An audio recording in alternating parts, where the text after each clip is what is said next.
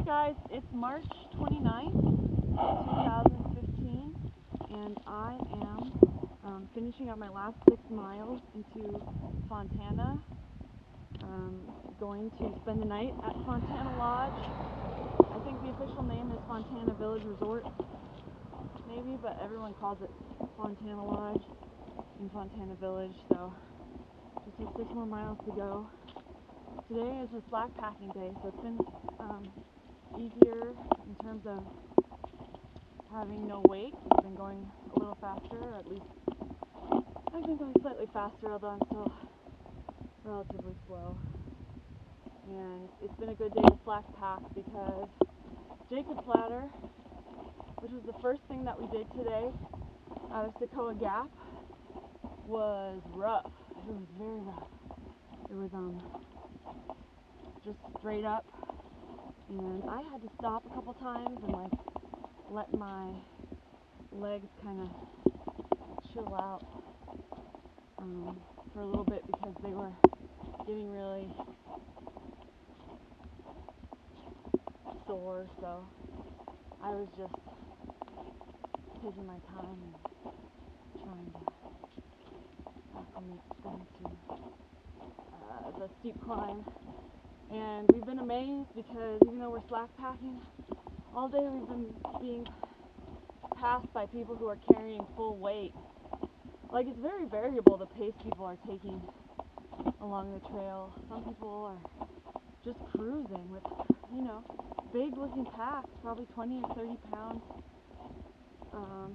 packs, and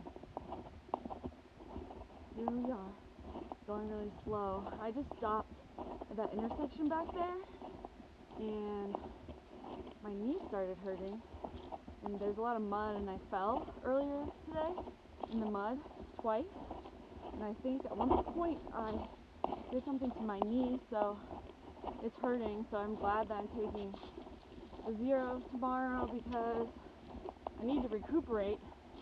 And if there's anything that I worry about as a cause of me getting off the trail, most of all it's injuries, just because you push yourself too hard, and I really want to push myself, but I don't want to hurt myself, so I'm trying to not to make that mistake. The 0 will feel good. Now that I'm walking on it, it doesn't feel so bad, but when I stopped, it was quite sore, and all my friends are pretty battered up. One of them bruised a rib yesterday, and one of them has some kind of groin problem, like his muscle in his groin is hurting, and also his knees are hurting, so he doesn't want to risk, not resting. And then anyway, it's supposed to rain tomorrow, so if we don't hike, I won't mind not climbing uphill in the rain. Tuesday's supposed to be nice, so it'll be a better time to hike, I think. But yeah, Monday doesn't look so good. Let's see. And yeah, all 4 of the people who I was staying with last night, well, I guess minus me, but now I'm hurt, had injuries. Like, as I said, groin injury, bruised rib, and the other girl who was with us had a knee problem, was having bad knee pain. So, hiking like this really batters you up unless you're careful. And I think that some people need to remember that it's not a sprint, it's a marathon. So if you're hurting, before it gets really bad, take some time off. Just recuperate instead of rushing. You don't have to do 20 miles a day out of the gate. Most people probably can't handle it on this kind of terrain. Like, I know I can't. And so, don't push yourself to the point where you're going to be injuring yourself. And even though we've been trying to take it slow, it's still relatively hard to avoid pain when you're hiking like this every day, I guess. You know, like, I come from a relatively sedentary lifestyle, I guess. Like, I ran, but that was not as intense as this. That was like an hour a day in a very flat area on paved roads, and it's just really different. And not carrying any weight, obviously. And so I'd had problems with shin splints and stuff, but this is just a whole different animal in terms of, like, the likelihood that you'll get blisters when you're going uphill and downhill, and like shin splints and other kinds of pain. It just seems like it's more likely. So that's something that you have to be thinking about, is the fact that, you know, injury is something that's very common, and there are ways you can kind of head it off, and people really are in a rush when they start, but you don't need to be, especially if you're starting like this early, as I did. Like, it's not a huge rush unless you have budgetary considerations, I guess, to think about. But I don't know, I guess I go really slow, so maybe I'm biased, but I think that part of the reason that I haven't gotten seriously or more seriously injured, so that I'm constantly in pain, because I haven't yet, which is really fortunate and, like, honestly kind of surprising to me, because that's what my number one fear was. But the reason I don't is because I go really slow, and I try to make sure that I step correctly before I take a step on these rocky sections, which are a big, very worrying thing. And then, you know, always trying to look down and make sure that I'm not going to step wrong, and taking my time on downhills, because that's what kills me. Uphill, well, if it's as steep as Jacob's Ladder was this morning, it kills me too, to be honest. Like, my calves are, like, my calf muscles are really in pain and hurting at that point if it's like straight up like that was. But for this kind of uphill, it's pretty nice. I prefer this to downhill, and I can go faster on it than I can on downhill, because, yeah, I'm not as ungainly going up as I am coming down. I'm so ungainly. I'm just not very coordinated. So at least I haven't broken a trekking pole yet. That's a good thing. But that's about the most I can say for my coordination. So, and I haven't been injured. I feel pretty good, despite having some pain.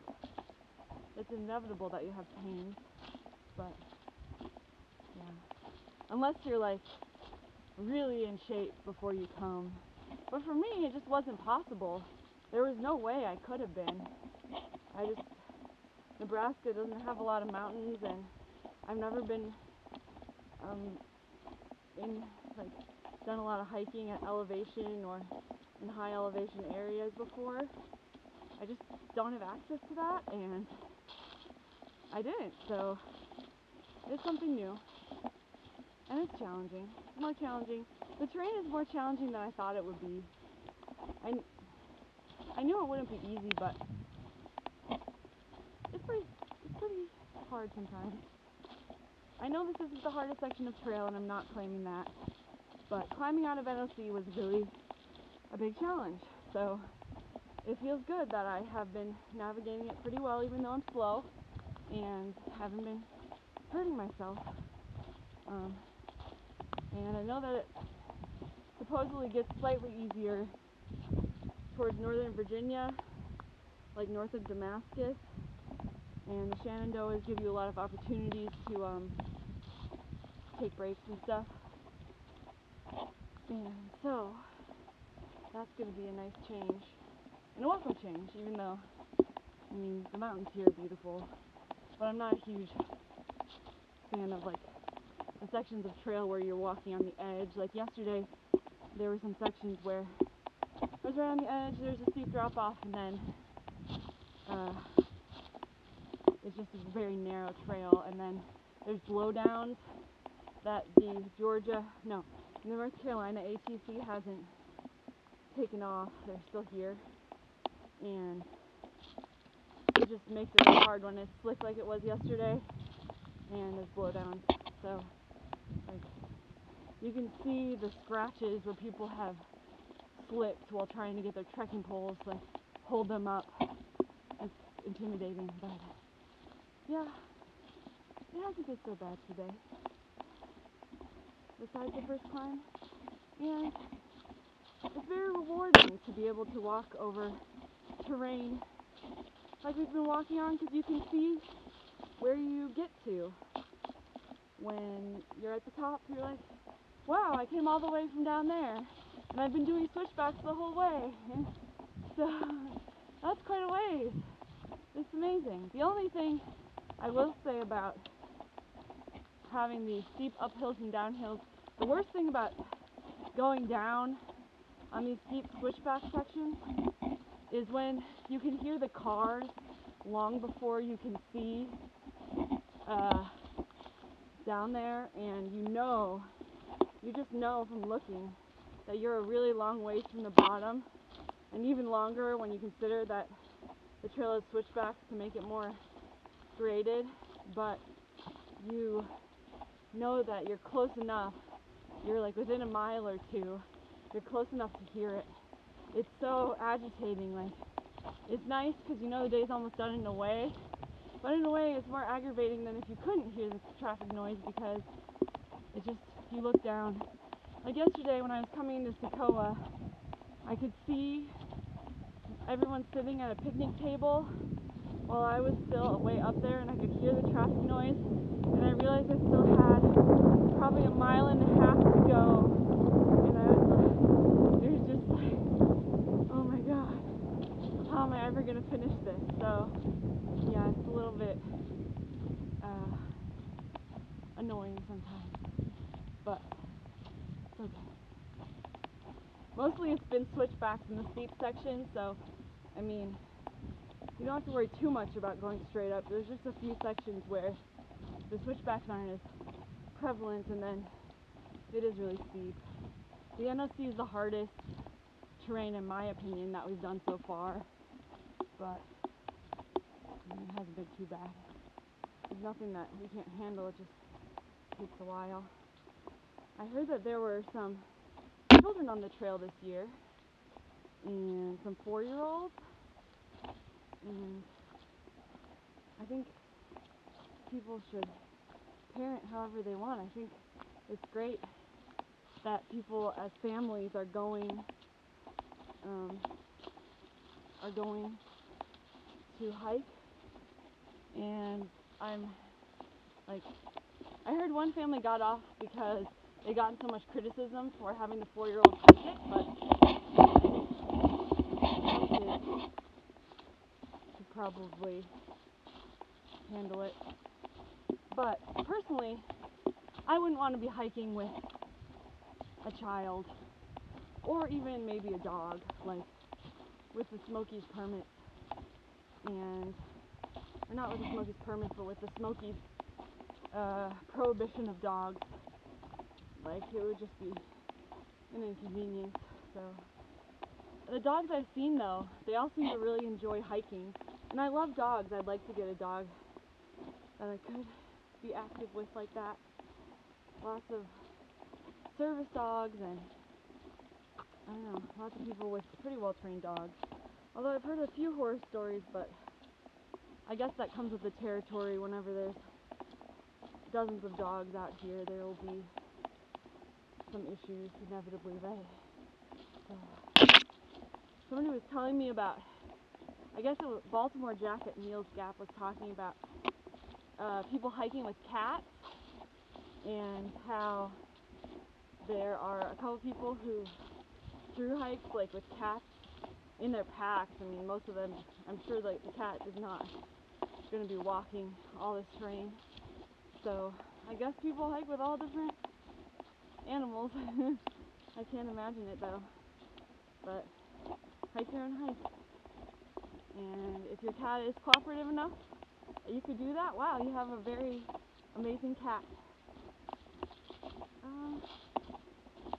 Tonight we were talking about getting pizza, but I'm not sure what's available at Fontana Lodge.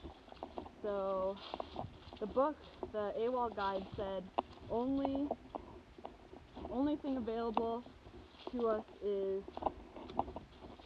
like a store that sells hot dogs, because the restaurants aren't supposed to open until May 1st, which doesn't make any sense to me because thru-hikers are going to be coming through, and a lot of us are, you know, willing to buy restaurant food. It's not like we're unwilling, but maybe they just find that the hiking crowd doesn't spend as much as like weekenders. I'm not sure. Day hikers. This slack packing has really made me want to lighten my pack even more, because it's so much easier to move, and it feels so much better on my knees and also on my back. Like, this pack is not designed for much more than, I think, 35 pounds. That's the ULA circuit, and I have a lot of weight. I have the extra food weight that I'm carrying makes it probably about 30, and it just way harder for me than today, where like my back feels cooler, my shoulders feel so much better because there's no pressure on my shoulders, and I feel way more comfortable. So I understand why ultralight people like being ultralight. I don't know. Maybe I should try something like that. Maybe I'll get into it more as I continue on. I mean, when summer comes, I'm planning on lightening my load somehow. Getting rid of some of my extra clothes. Like, I haven't been wearing my long johns very much, but they came in handy the other day when it was snowing, so I don't want to get rid of them quite yet. But after the Smokies, I might, maybe in Damascus. So, yeah, I need to like figure out how to get rid of a couple pounds. I mean, the Jetboil is great. It's really fast, and I like it. I use it probably 1 to 2 times a day. I've been eating oatmeal, and I don't think I could eat oatmeal cold. It just doesn't appeal to me. And also, like, since it's pretty early in spring, the mornings are still pretty cold, so it's nice to have a hot breakfast in the morning and have like instant coffee and oatmeal are both nice. I haven't been using that much fuel, so, and then for dinner I usually use it. So, but I wonder, I've watched my friends use their alcohol stoves, and they're so much lighter, and also a big thing, they take up so much less space in your pack. They're just very easy to place in there because they're tiny. Like the cat food ones, the Coke bottle ones, the beer can ones, they're all so small. So I guess that's a big advantage with those. And also, denatured alcohol is so cheap. It's much cheaper than white gas. But I guess it's kind of like, you can't use it out west, and I'd like to do some hiking out west, I think, in the future. Like, you were reading about signs you're a thru hiker, and one of the signs that you're thru hiking is you're making plans for future trails while currently on your trail.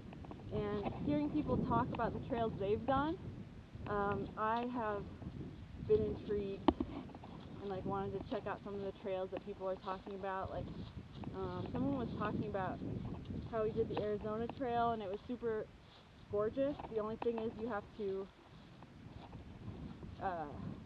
bring water, which makes it way heavier, but I'm very intrigued by that. It sounds like something I'd like, but I guess I'm kind of like thinking about my future traveling while still hiking this. just a fun thing to think about. I just finished another audiobook, so that's kind of how I've been entertaining myself, and I haven't gotten lost again. This is our first time, thank God.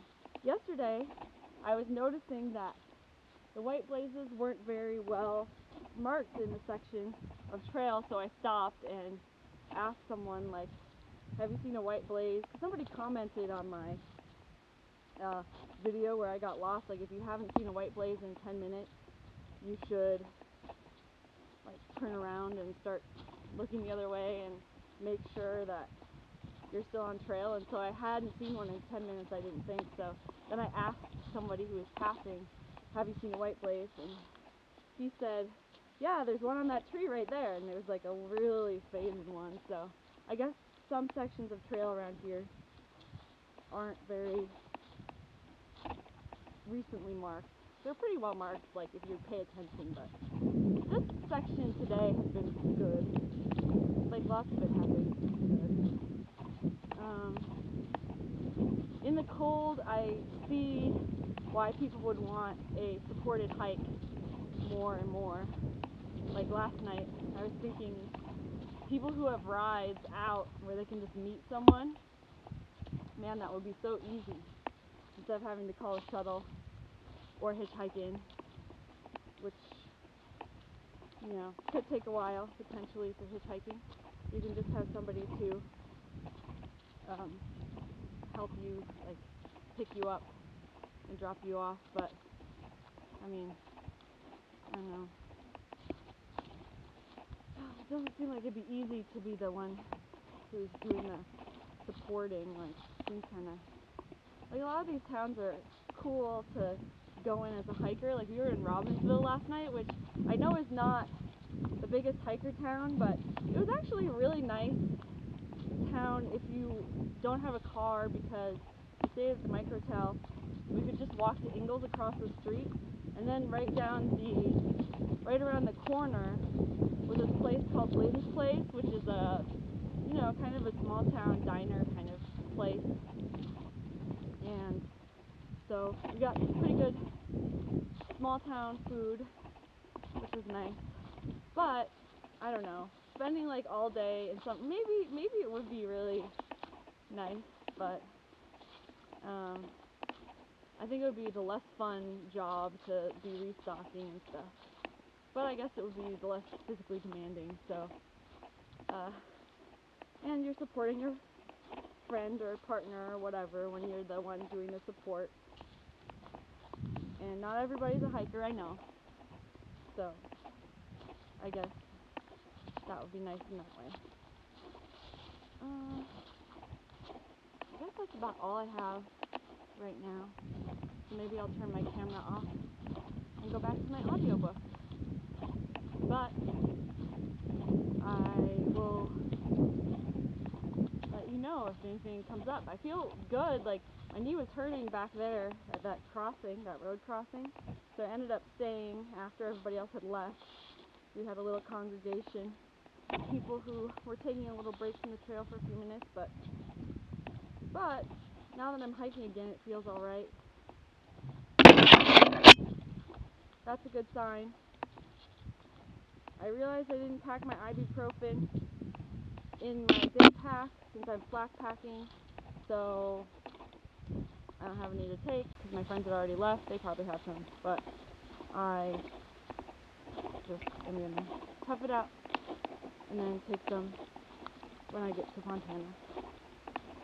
And then have the day off so it'll feel better after that.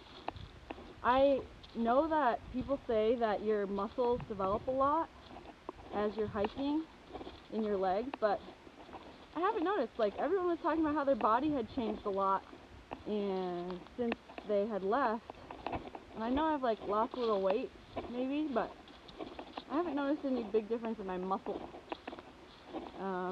So I don't know what that means. I'm sure eventually I will. Virginia, like, I think that's like a point when people start noticing more of a difference, but that's supposedly when your big appetite kicks in, I think, around Damascus, or maybe around Hot Springs. I mean, I thought my appetite had already kicked in, because I've been so hungry all the time, I have just been eating and eating, and I don't understand how people do I know people think it's like they want to hike and continue hiking and not stop, so they just have like granola bars and that's all they eat all day and then they have dinner, but I like my 3 meals a day when I'm hiking like this, and I also really like to take a break when the weather is beautiful and it's nice out and just air out my feet. Like, I think that's going to get even worse as the summer comes and it gets hotter, and so I think that people should think about that. But I also need to work on doing lunches faster. Like, I do cold lunch.